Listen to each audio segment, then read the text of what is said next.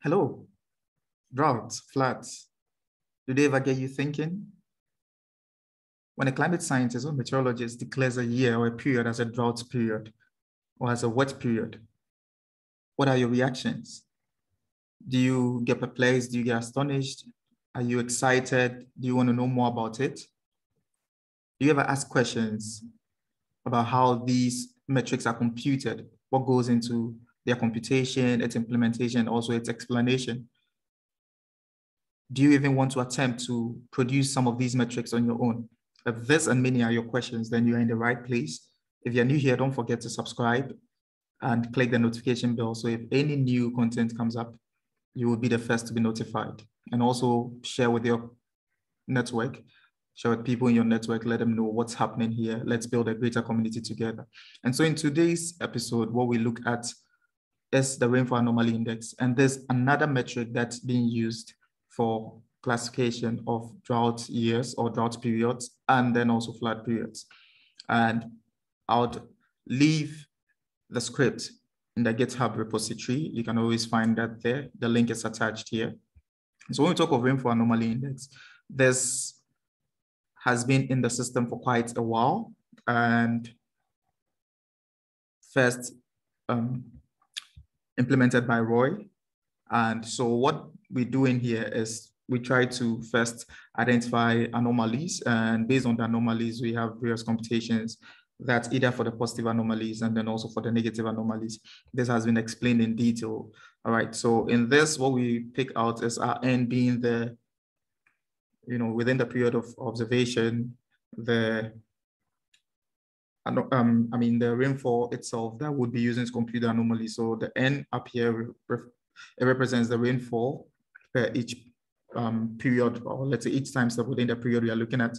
And then the n bar represents the mean over that period. That's the climatological information. So we subtract that from each series and we get the anomalies. And depending on the anomalies, be it positive or negative, we have either m bar or x bar. Now, m bar in this case will be for the highest 10. So we rank the various precipitation indices, and then we pick the highest 10 and find the average for the highest 10. And that becomes the m bar.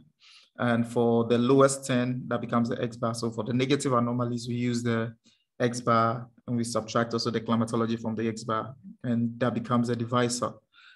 For the positive anomalies, we find the difference between the climatology and the 10 highest. Now, in other studies, instead of using the 10 highest values or the 10 lowest values, some employ the percentile values. So finding the 10th percentile and then the values below the 10th percentile are just summed as the x bar. And then they find the 90th percentile, and then the ones above the 90th percentile are the m bar. Now, we are going to look at how to do this in different ways. And beyond that, we have various classification that is attributed to, the various rainfall anomaly indices that we see, being a humid period, dry period, and so on and so forth. And so to start it all off, then again, I repeat the GitHub repository just for a quick reminder that this will be uploaded there. So we import our packages. First, we import Xarray, and then I make use of, okay, well, I didn't really use this, so we can actually skip that. But then I've explained what the pathlib does and why we import the path. That allows us to simply make use of terminal-based sort of path or file finders, just as we would do on the terminal. It makes us easily do that here. I didn't do that here because I'm working with my script directly in the same location as where my data file is. And so then again, I import warnings and then make use of the ignore attribute of the filter warnings. There's to prevent the page to be flooded. I mean, the page would have been flooded with a lot of warnings if I probably used a command that was going to be obsolete or had a bit of, warnings attached to it. That would have flooded the page. So we use this to ignore the warnings. And then again, get to know that warnings are not the same as errors. So warnings are just indications of what possible future upgrades of the package would be omitting, or some things that would be going obsolete and so on and so forth. All right, so after importing Xarray, we then import, we actually get our data sets imported or read out using the open data set. I'm using the crew time series 4.03 again from 1901 to 2018. So from 1901 to 2018 precipitation data set, I read that as data. And then now there's definitely going to be a data set. So now I read a data array of precipitation from the data set. Okay, now we come to the key aspect, which is building the function. And so what we have in here is I define the function, and the DS here will be the data set, which will be the NetCDF data set I'm using. And then I pass in here a dimension, which allows us to specify what dimension to work on. So if I have, in this case, for instance, I'll be using mostly the time component. So if it's defined, the coordinate or the dimension is defined as time, I just pass in time. If I employ a group by, which changes it from time to say year, then it means I pass in year, and that becomes easy. And then I also brought in here method and define the default as ordinary. Now I'll explain this in these, or probably let me just explain. So ordinary in the sense that I'm making use of two different approaches. So one being the ordinary method, that's where we pick the 10 highest for the maximum or the positive, and then the 10 lowest values for the minimum or the negatives. And then the other alternative or the other approach is using the percentile approach. And so we would look at how to implement all those here. And so the very first thing we need is our climatology. So we find the mean of the data set, that's our DS we are passing in here.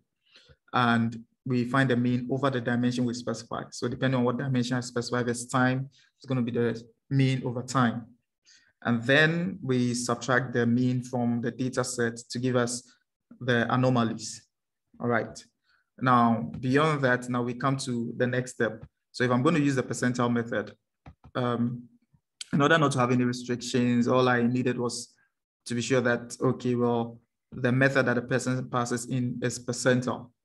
Okay, so once we have, say, if the method.lower is percentile, that means whatever you pass in there would be put in a lower case and compared to see if it really matches with percentile. If that's the case, then it means for the lower threshold, that's the minimum points, we apply the non-percentile approach using the reduce function, which I would again attach the link to the video, the tutorial video on how to make use of a reduce function so that you can look at that if you haven't watched that already. So here's a non-percentile, pass in here our 10th percentile, and then along the dimension that we specify. And then we also get the upper thresholds or the upper values using the same non-percentile, this time setting the 90th percentile. And when we are done, now we come to getting all the low values. And so we pick from the data set where the data sets are less than the 10th percentile. And we find the average of them on the dimension we specify. We do same for the higher where the DS is greater than the 90th percentile, find the average over the dimension. And so with the percentile approach, this is how we'll get the X bar and then the M bar, which is as stated here, the M bar and then the X bar. And then the other alternative, if the person or the user just enters ordinary, then it means we are going to sort out the data. So first, we use the same reduce function. We sort out the data from, that's by using NP, that's NumPy. So yeah, so we need to import, then again, add an importation of NumPy here. So we import NumPy as NP, which is a numerical Python package.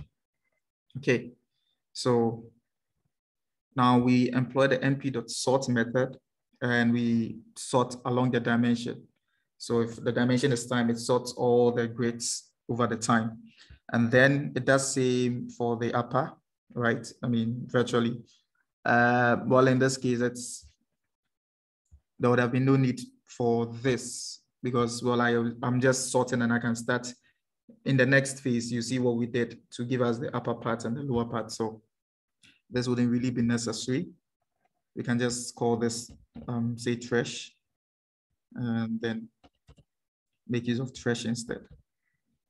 All right. So for the lower ends, we pick the trash from the first point to the 10th element. So if it's 10 elements, that's the first 10 elements, like 0 to 9, that'll be okay. Then it finds the mean along the dimension we specify.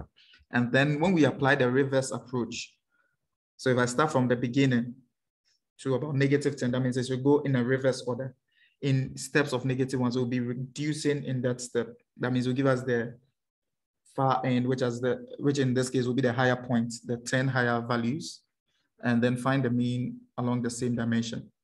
Now, for a clearer view of this, let's say we have, let's just define A, and I make use of, say, MPA range 20. So I find just 20 elements. All right. So now if I print out A, you see how the output is. So A, say, to 10 will be A0 to 9, which is the 10 elements. So if you number, then we have 1, 2, 3, 4, 5, 6, 7, 8, 9, 10 elements. Now, if I want to get the reverse, like I did, if I try to use just this, just the starting and then to -10, it will just pick the starting and then we'll still be moving in the forward approach till it gets to the -10th value, which is like in the reverse order, what the value would have been the -10. And so it moves back to the same point again. But then if I want to get the values in the reverse, that's picking the highest points, then it means I'm going to have a step of -1. That means it should rather be in a decreasing step. So it would move backwards. And that produces the far ends. So you have 19, 18, on and on to 11. And that's exactly what we've done in here with the sorting to give us the upper threshold. That's when we are using the ordinary method. Okay. And then we just pass in this final else statement to indicate that, I mean, the wrong selection was made. Now, once we are done with that, okay, well, initially I was using this, there's no need to have this arbitrary. Okay, so now we can compute the negative ends and then also the positive ends. Now the negative is just the -3 times. We pick all the anomalies where the anomalies are negatives.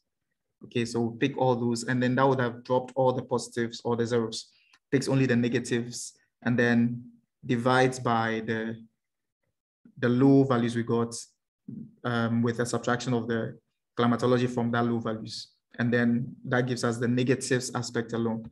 And then for the positives, we multiply 3 by the positive anomalies alone divided by a subtraction of the high points and then the climatology.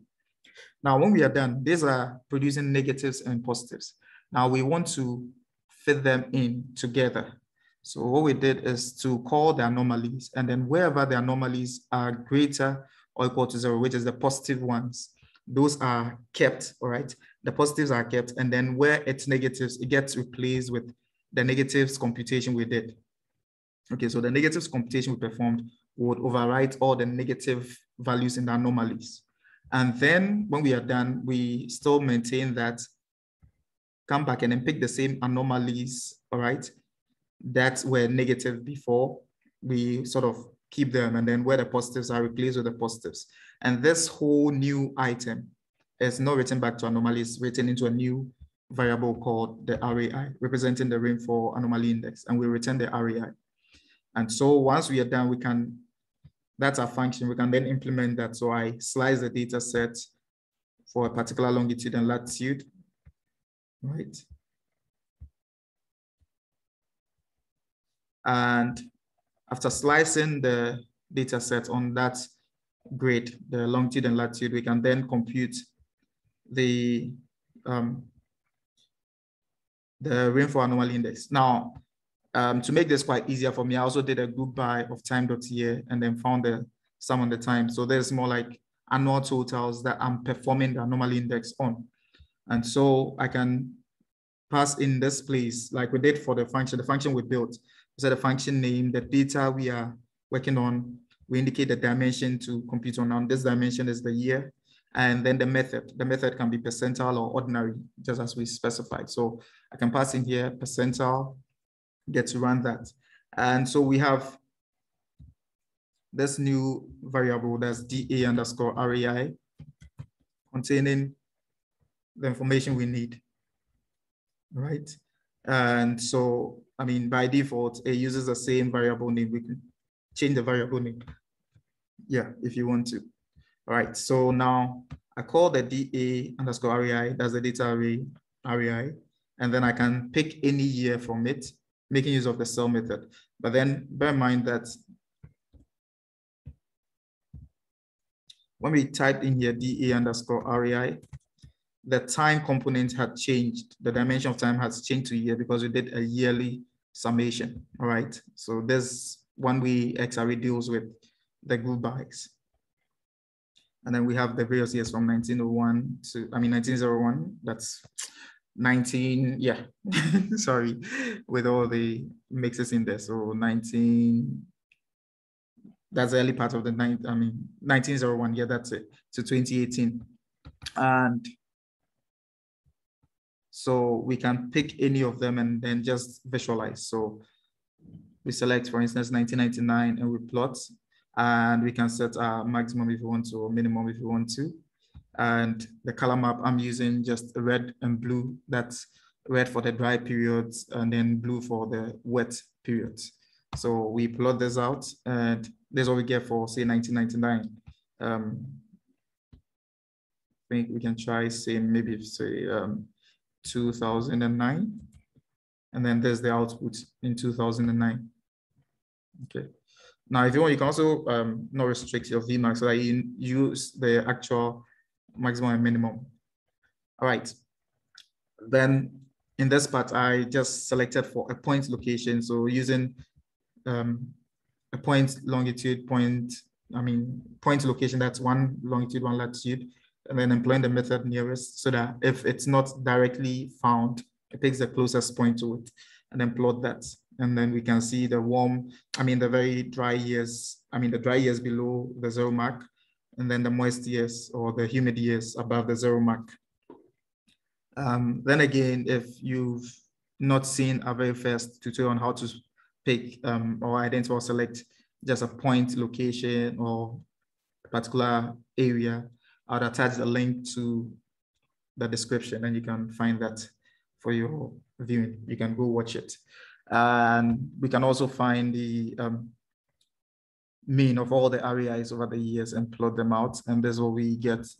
Generally, we see from this, it's so clear that most parts of West Africa are just getting, or let's say have been drying out. Okay, they've been drier over the period. That's the early period to 2018, as we have in this, per this data set. And similarly, we can find the average over all the longitudes and latitudes, and we plot them. We get a time series in this case, just as we have down here. And that would be it for the Rainfall Anomaly Index. If you have any question, don't hesitate to ask in the comment section, and then the team would address it. Like I said, we'll upload this script in the GitHub page, so you can always get it, try your hands on it. You can use any data set of your choice. All you need to do is to change your data name. That's it. And that should be able to work. If you're new here, like I said, don't forget to subscribe, turn on post notifications so you are notified whenever we have any new content uploaded. And kindly share within your network. Let's take this bigger and better, and let's help others also to learn the basics of Python, how to apply it in our various fields of work and operation. And like I always say, just keep a positive attitude and it's going to be better. You can never go wrong learning Python. Do have a wonderful time and hope to see you again in the next tutorial. Bye-bye.